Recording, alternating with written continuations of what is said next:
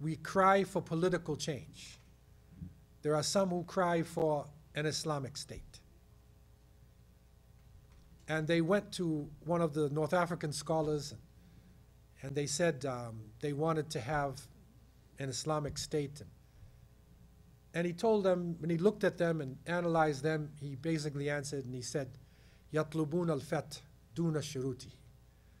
They are seeking the victory without fulfilling the conditions of the victory.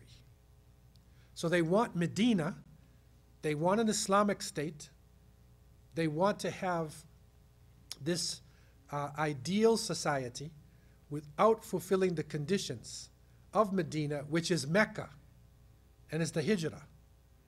So in other words, before Medina came, even in the revealing of the Quran itself, before the verses of Ahkam, before the laws and the rules of Islam were revealed, the Muslims went through the Meccan period. And that was a period of suffering, sacrifice. Their tawheed was strengthened, the oneness of God.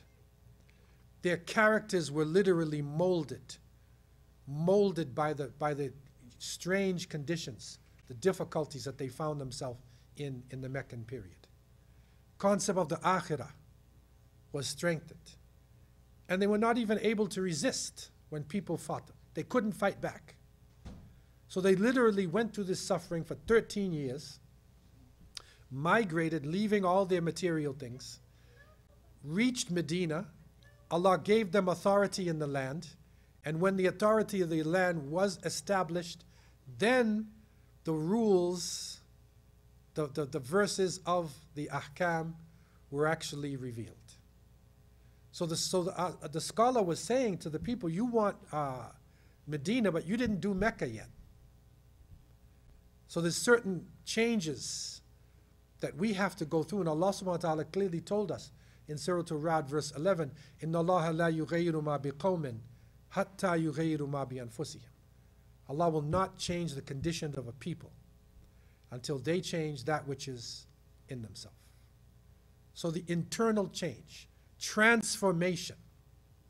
And to transform, which is a movement, we need to have a goal.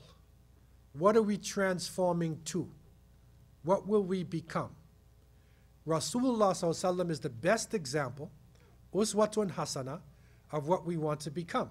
But also, the example of his companions is an example of transformation. It is an example of goals that we can reach as believers.